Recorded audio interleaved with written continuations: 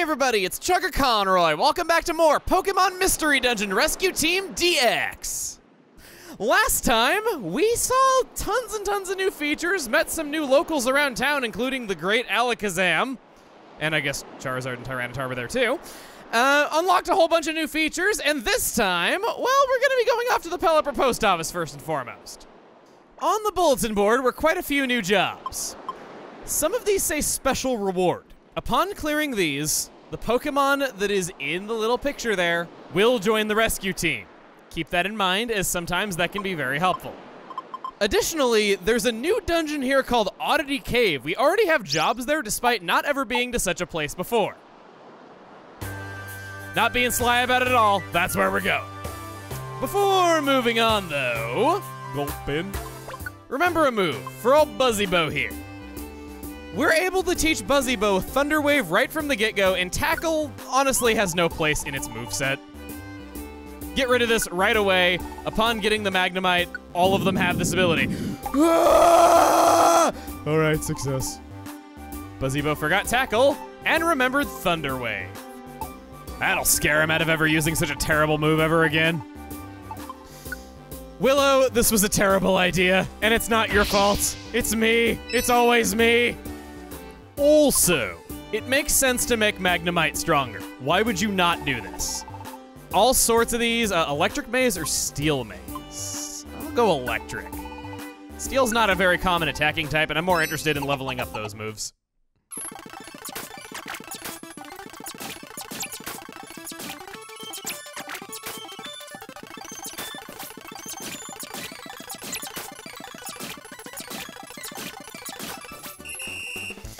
Did very well on that run. Level up from 7 to 8. Well, in that case, now it's time to show what a silver ticket is like.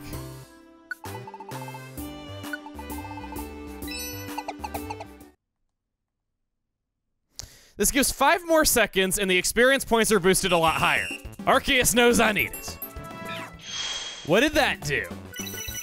Level 11! Now that's more like what I was expecting from a normal outcome. But this way I got to be excited about something that I would have otherwise considered mundane.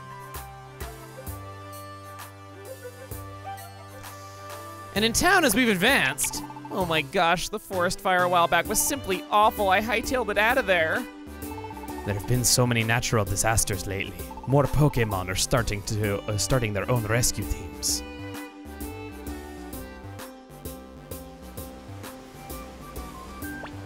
I've lived in this pond for many long years, but never have I seen such frequent natural disasters. I mean, how many would you be able to actually see if you never go anywhere? Oh yeah, weren't we going off to a Dungeon? So we were. Oddity Cave is now open for exploration. We have one job there. Oh, a strong foe. Okay, so this is our first time seeing this.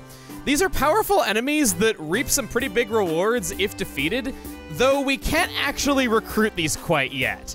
I don't want to go after that right now as we don't have any chance of recruiting them, but if we did, there is actually a chance that these can be shiny Pokemon. There are not shiny Pokemon for every single species in the entire game, only strong foes. So for you shiny hunters out there, congratulations, you can have a complete shiny dex for only about 20 or so encounters. For now though, it's Oddity Cave. The enemies in this dungeon are pretty tough, so make sure you're well prepared before you go. If you're worried, you can try out a different dungeon or go level up at the Makahita Dojo before you I can take it. You can now select your teammates before you depart for an adventure. Try getting 3 Pokemon to head out on an adventure. First, select your team. Try team number 1 this time. Buzzybo, Magnemite, you can come with. All right, time for adventure. I think actually, yeah, I'm gonna take some items. If this really is going to be higher difficulty, I should probably take a few more. I'm ready.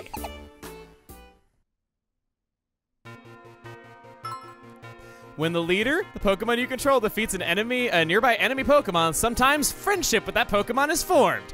And then they'll join you on your adventure. I am so excited about this music. I've been waiting for this one.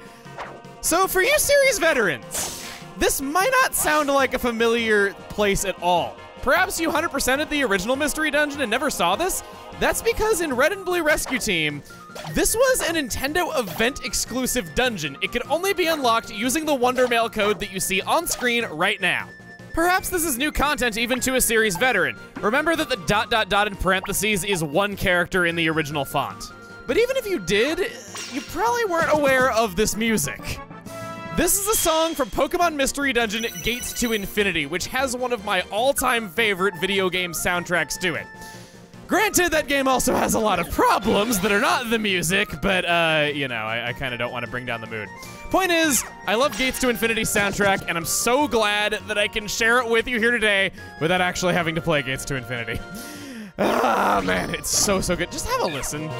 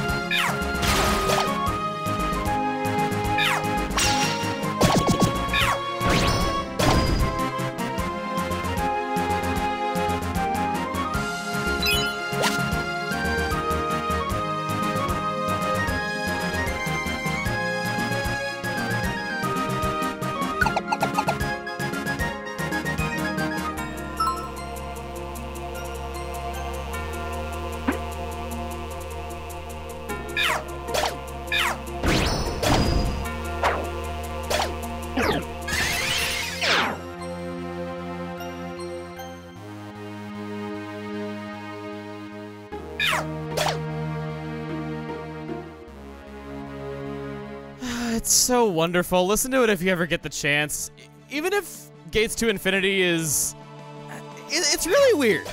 There's a lot of problems, but absolutely I can... Whoa, there's that rare quality at work. Absolutely I can say that if there are a lot of problems, the soundtrack is not one of them. I'm gonna do an echo to echoed voice. There, I used it twice in one turn. You guys are just tossing rocks. And our echoed voice is getting strong. I'm hitting for 28 damage per go now. Probably about the only way that I'll be able to KO these foes. This song is a medley, too. Many songs from Gates to Infinity are featured, and it could not have gone to a better soundtrack if they were gonna medley anything. Recruiting Pokemon. Hasn't happened yet. There's many factors that play into it. It works as follows. For one, you must be controlling the Pokemon that knocks out the enemy. No exceptions. No partners allowed. Has to be you. For second, they must be within 2 squares of the Pokemon that KO'd them. Items are allowed if it was within range. Third, you must have their camp. Where else are they gonna live? There's an exception to this rule called the Wigglytuff Orb. We'll go over that when we get to it, just know that it's a thing. Meet all these requirements, and then chances are rolled. There's several ways of boosting this. Team rank has nothing to do with it, contrary to popular belief. The player's level, however, increases the chances every 10 levels starting at level 30.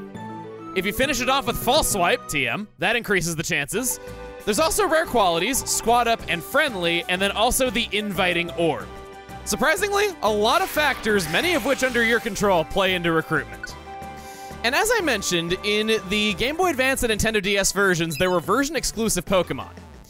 There's no such thing as trading Pokemon to do this, but what there are in its place are Wonder Mail codes that can be entered at the Pelipper Post Office to give oneself missions that unlock these Pokemon. Now, it can be kind of hard to find people nowadays who have the other versions so that you can coordinate that.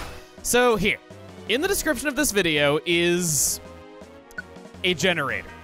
Technically, it's a cheat, but no judgment if you want to use it. No, I don't want to escape. Yes, I want to go on. Got a little mixed up there. No judgment of it, and in fact, if you live in South Korea or Taiwan, those regions never got Red Rescue Team at all. Only Blue Rescue Team was even released over there. So depending on where you're watching from, it might be impossible to get some Pokemon in the original release without a generator. Real nice, Nintendo. Super thoughtful of you. There's Willow moving up to the front of the party to use that rare quality. Rare qualities being party-wide buffs is just so incredible. Gonna use Echoed Voice again. Please knock him out. Yeah, enemy defeated. Oh, Poliwag seemed to develop a kinship while we were beating the crap out of it. Tadpole Pond not in a camp. Since we don't have the camp, they will join us for the rest of the dungeon. Oh, they have a rare quality recoil boost. Moves that have recoil or damage or moves that hurt the user if they miss are greatly powered up. Rare qualities affect the whole team. Not a super great one. Still, though, it kind of sucks giving that up. You'll need the camp if you want to add it to your team. Oh my god, I hear the song that's starting up right now. Have a listen to this one, too.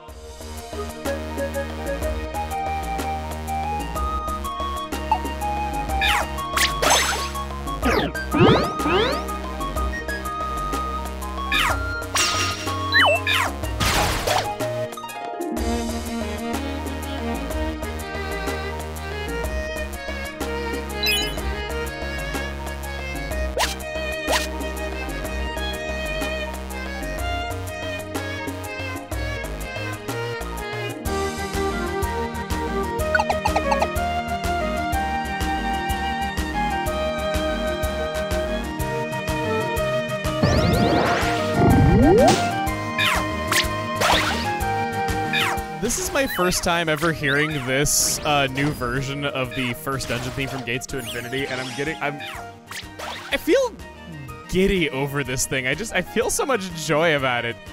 This song is one of those that never fails to make me happy.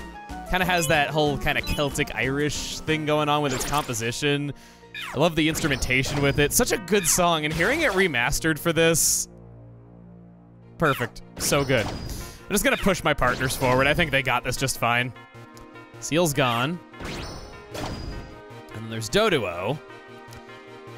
Does Charge Beam reach? I think it does. No. Well, that's okay. You have Dragon Breath. That's all we really need to deal with any problem. Smack you, and Echoed Voice. PP was restored by 5 because of PP Pouch. There that is. That's such a good rare quality for any kind of long dungeon. It really eliminates the need for PP items in most cases, and it's another reason that 2 to 5 hit moves are so good. The fact that all they have to do is knock someone out to get the PP restoration chance. Oftentimes 2 to 5 hit moves will just never run out of PP. Echoed Voice again, you're done. Seal! I don't have your camp either. Sure, come with me.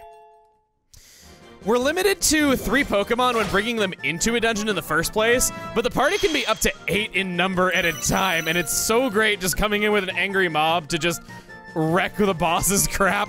Disarming Voice. Well, that's the first of a few fairy-type moves that I'll learn. Unfortunately, I don't see this as having a place on the team. Fake Out's gonna get replaced by Blizzard sooner or later. Fairy-type moves, this will damage every Pokemon around Skitty, though it doesn't get the same type of attack bonus, so not feeling it. Getting rid of you. Okay. And then there's an item over this way, as well as the stairs. Perfect. Seal using Water Spout to weaken the power of all these fire types that we see around here. Leap ahead, good. Keep being self-sufficient. Thundershock, whoa! I didn't have to do anything! Combo move! And we got a level up for Buzzy Bow! Leveled up. I don't think I've shown this yet, but since we're not gonna see the seal ever again, pressing A on partners. I wonder what's up ahead. Everyone has something to say about the current situations. Don't give up. Wouldn't bet my life on it. Gonna try for you. Pokemon have all sorts of things to say about the current situation. It's affected by how much health they have, what's going on at the moment, Pokemon that are on the floor. Perhaps they're afraid of a Pokemon that they're weak to or some powerful foe on the floor. It's really cool. And it's different for every species. You don't stand a ghost of a chance, do you? Come on, give me the PP Pouch. This should knock it out. No, it didn't. Yeah, I got plenty of max ethers. I don't know how many floors are in this dungeon offhand. I've been keeping that a secret from myself because I don't want to really play by that, where I'm like, well, we have exactly 4 floors left. Can't damage you with Fake Out or Echoed Voice, so I gotta go with Charge Beam. This is our first ghost type. Iron Tail. Magnet Bomb. Rare qualities are where it's at, man.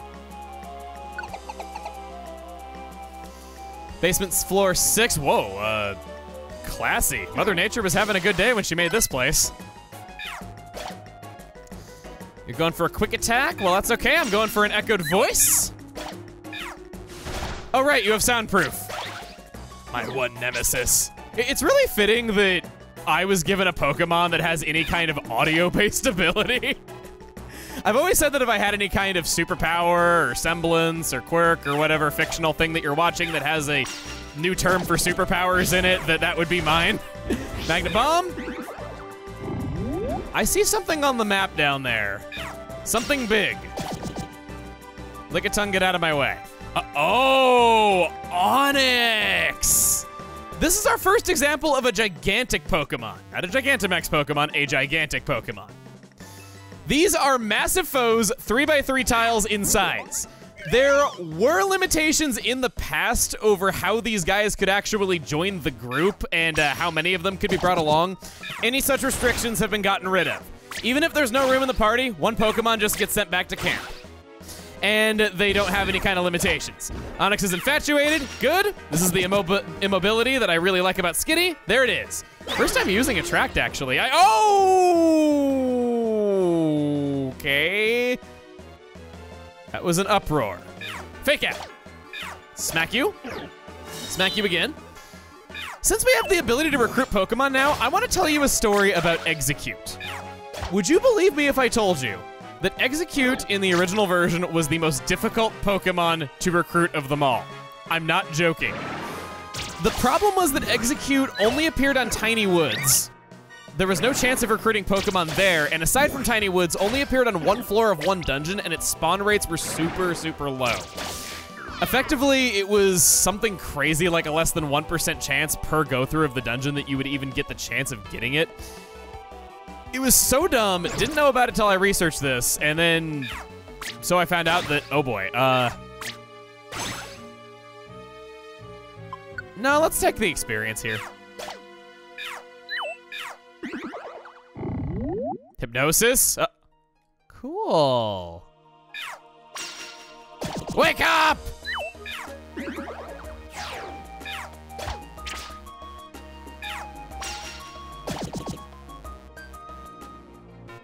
Another thing that's not obvious is tapping this underfoot button, allowing one to interact with whatever is under the feet without having to walk off and back on. Can be useful in strategic situations if you ran onto an item and then an enemy came near. I'm getting hungry. Attract, why not? I like me some beefy bugs, and they like me. Skitty really is the perfect Pokemon for me, just between all the moves that it learns. I love moves like Charge Beam that buff stats while doing damage. I like immobilizing my foes, making them have to roll dice to attack me. It's just everything. There's also just the fact that in my daily life, I get called a girl so often, where everyone's like, Emily, your table is ready at restaurants, and it's never gotten any easier. It's always happened every day of my life, and the fact that I'm a Pokemon that's generally seen as a girl, I think that's kind of cool. I'm not gonna get a chance to hit the Centrin, am I?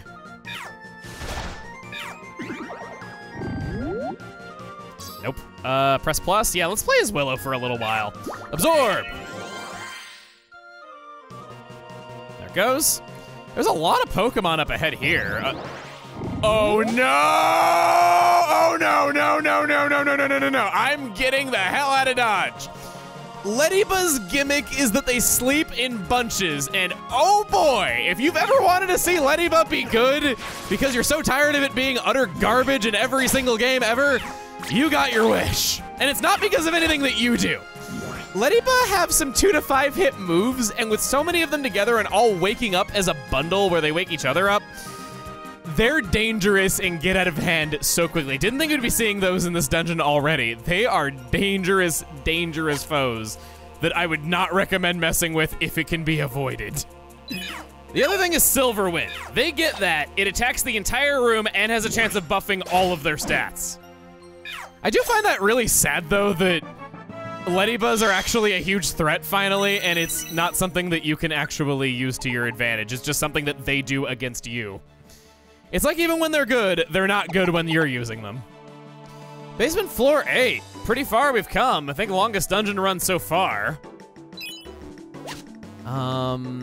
Sparkling floor. Got a Carbos. Hello. We could use a specialist like you on the team. Gonna give that to Chamomile. Despite having a lot of new team members, I'm only giving these stat up items to Willow and Chamomile because those two are required for every story chapter. No other Pokemon is, and in some cases we might not even be bringing along Buzzybo. Battles are going on for a long time, but we got a pretty box. Anything over here that I want? Just some Poke. And a sleeping Mr. Mime. And finally a fairy type that we've run into. And we go on.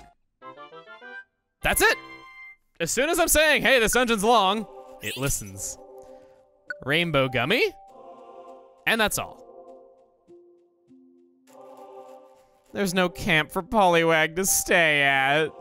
But you got 241 Poke as thanks for a fun adventure. There's no camp for Seal to stay at. But you got 252 Pokés, thanks for a fun adventure. Thank you for rescuing me. This is your reward. Decoy Seed, haven't seen that yet. Now you can get rescue points when you complete a request. Once you have enough rescue points, your rescue rank will go up. When your rank goes up, your camps will get bigger and more Pokemon will be able to stay there. Respond to more requests and keep raising your rank. There's a lot of ranks. And I guarantee you, we won't be getting all of them. Didn't we do good today? Let's call it a night and get some rest. Okay, see you tomorrow.